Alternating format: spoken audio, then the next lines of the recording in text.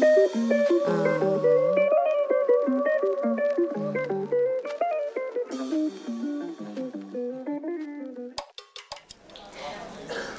I want to talk to you about the power of your story and the power that your story can have if you tell it to someone within your home, maybe within your neighborhood, or in the wider world. I want to take you back a few years in Johannesburg. We're in a private home in a beautiful room. The ceilings are high, the windows are large, and they're open slightly. Outside, you can see and smell the manicured lawn, and you can hear the turtle doves cooing.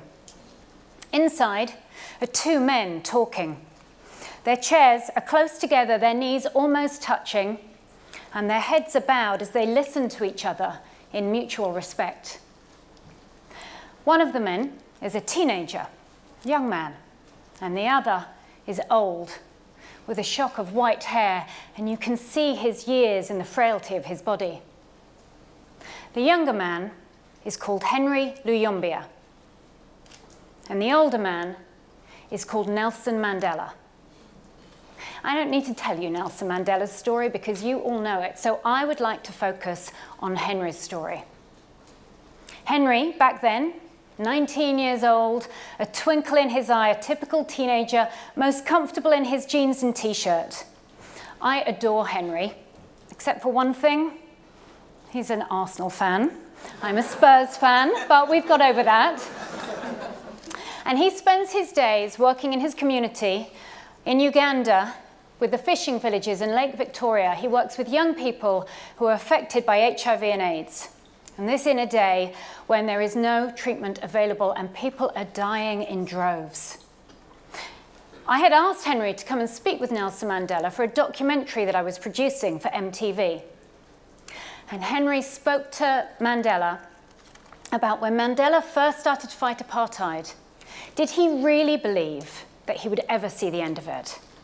Because Henry, as an AIDS activist, well, he's exhausted. He's ready to give up. Henry has been personally affected by AIDS.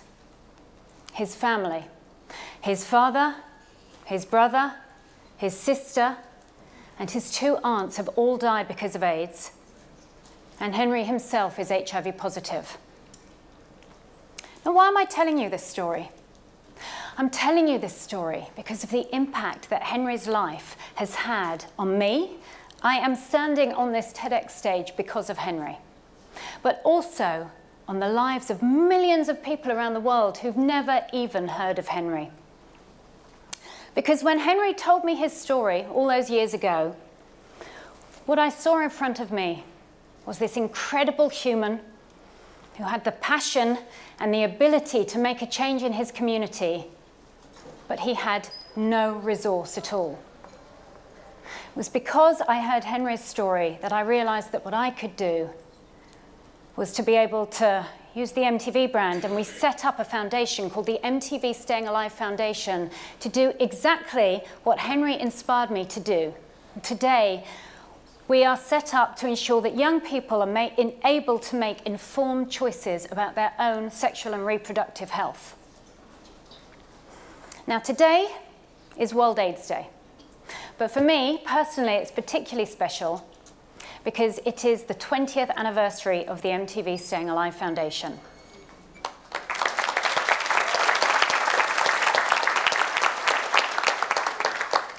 But I've spent some time this year looking back and thinking about how HIV has been portrayed in the media all those years ago. I think back to those 1980s headlines, such as, AIDS shows God is unhappy with gays, or UK threatened by gay virus plague. These were headlines of unapologetic homophobia, and I wonder today how things have changed. Well, certainly, treatment is, for the most part, affordable, available, and accessible. But the prejudice does remain. Let's try this. I want you all in this room to imagine that every single one of you are a young, black, American, gay or bisexual man. Well, today, you have a 1 in 2 chance of being HIV positive in your lifetime. Now, I want all the women in this room to imagine that you're an adolescent girl between the ages of 10 to 19, somewhere in Africa. And all the men in this room to imagine that you're an adolescent boy. Well, if you look at the opposite sex, as an adolescent girl across Africa, you have an up to 8 times chance more likely of being HIV positive than if you're an adolescent boy. But we know that HIV doesn't discriminate. It can affect anyone, from Henry to you to me. So why then are there still certain sectors of society who are still more likely to become HIV positive? Well, it's because of social marginalization and prejudice. It's the marginalization of certain sectors of society that means that some people are more likely to become HIV positive. This time last year, Webster's Dictionary's word of the year was feminism. If it was up to me, my word for this year would be a word that unfortunately has become a loaded gun in these contemporary campaigns, such as Me Too. You know, Me Too is all about trying to tell stories to tackle the normalization of sexual harassment and sexual violence. But this word should not be something that is looked negatively upon. The word of the year is story. We've been telling stories since time began. And we think at MTV Staying Alive that telling a story is really powerful. I mean, today, you can reach millions of people around the world just at the touch of a button with your mobile phone. Now, at MTV Staying Alive, we use MTV Sugar, which I'm happy to hear some of you have heard of, this gritty TV drama in which to be able to put these stories across. We've produced it in Kenya, in Nigeria, in South Africa. We're moving to Côte d'Ivoire and India as well. But the real essence of MTV Sugar is not just storytelling, but storytelling around real people. Now, a couple of years ago, I was in the Western Cape, and I was doing some focus groups before we started writing our series in South Africa. I was in a school. It was a pretty rural area. There was about 40 girls and boys around the ages of 14 to 16. And I was asking them if it was up to them, if they could help me write the storylines for MTV Sugar, what story would they have in there? And right from the back of the room, I heard this chair scrape back. And this girl, wearing her grey school uniform, her cardigan sort of slouched off her shoulders, her skirt rolled up a couple of times at the waistband, oh yeah. She comes marching down the aisle, and she comes up and she stands next to me on this little stage. And she says, I can tell you what you need to do in MTV Sugar. Someone has to die. So I said, oh, okay, well, how do they die? Do they die because of AIDS? Do they die through gender-based violence? Why do they have to die? And she looked at me with this amazing scorn and eye-rolling that only a teenage girl can do. And she said, I don't care how they die. That's not my problem. That's your problem. I was so put in my place. And I said, okay, if you're not going to tell me how they die, tell me why do they have to die? And she said, well, you've just been telling me how MTV Sugar reflects our life. Well, in our life, someone always dies. Now, I don't want to give away a storyline, but if you haven't yet seen MTV Sugar Down South, someone dies. And it's because of what she told me, because we have to work these stories into what we're showing. And I know that I stand here from a position of power and privilege by being able to talk about other people's stories with MTV Sugar, but it's in the retelling of these stories that they have impact. It's not just the storytelling either. It's also who we work with. So in front of the camera, first series of MTV Sugar in Kenya, we discovered a little-known actress called Lupita Nyong'o. But keep your eyes open, because in MTV Sugar Down South, We do public auditions for all of our work.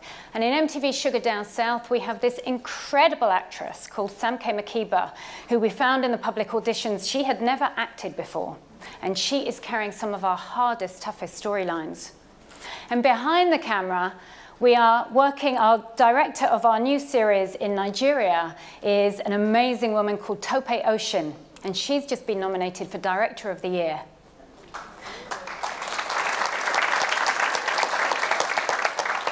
The cast is local, the crew is local, the music is local, but the stories are far-reaching with global impact. And I think back to those 1980s story headlines which are dehumanizing and negative. And I think that what we're trying to do with MTV Sugar is tell stories that are around humanity and inclusion and understanding. Look, probably the one thing that we all have in common is our differences. We all come from different backgrounds and histories and cultures. But the one thing that we do share is empathy. And if we can use empathy to break down those barriers of stigma, we can make a change. MTV Sugar is fun, it's dynamic, it's on fleek, and it is full of life. As it should be, because that's how young people are. But it also makes a difference. Now here's the bit, I can give you the whole science bit. I can tell you that the World Bank evaluated MTV Sugar, and they show that young people who watch MTV Sugar are twice as likely to get tested for HIV than if you haven't seen it. But let me tell you a true story about one of our actors, Emmanuel Ikubezi. He plays the character Femi in a few of our series. And one day Emmanuel was stopped in the street. This is a true story. And this girl came up to me, she said, Femi, because everyone knows Emmanuel as Femi, Femi, I want to say thank you to you for saving my life. And she told him that her and her boyfriend, they'd been going out a couple of months. They hadn't had sex yet, but they were planning it. They were going on a weekend away where they were going to have sex for the first time. And hey, we've all done it before. Well, okay. Speaking for myself. And a few weeks before that, they were watching the latest episode of MTV Sugar. The one, and again, I apologize for any story giveaways, but the one where Femi finds out that he's HIV positive.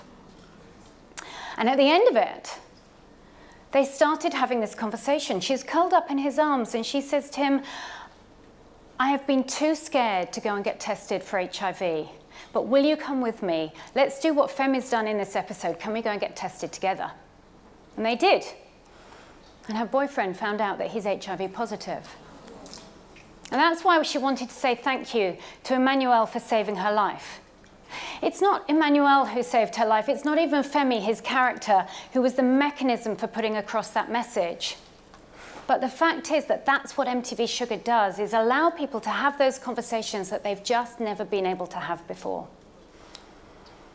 Now, I think back to Henry and how brave he was by telling his story for the first time to Nelson Mandela, as well as the TV crew and the whole TV audience around the world that were going to watch it.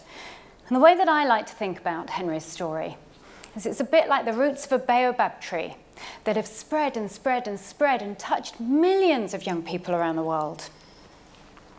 So perhaps what you can do after hearing Henry's story is think about your own story, even the embarrassing bits that you've never told anyone.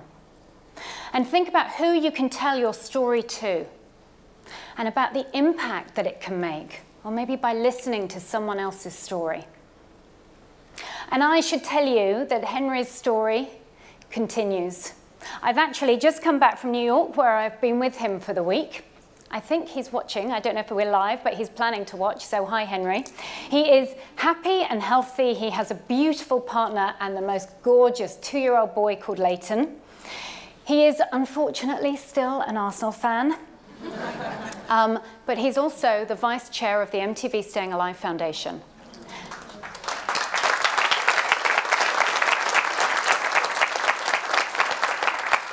And his work continues to inspire us every single day. So I want to leave you with the words that Nelson Mandela said to Henry all those years ago in that beautiful room in Johannesburg, when he said, Henry, It is the stigma that kills human beings, sometimes more than the disease itself. Thank you very much.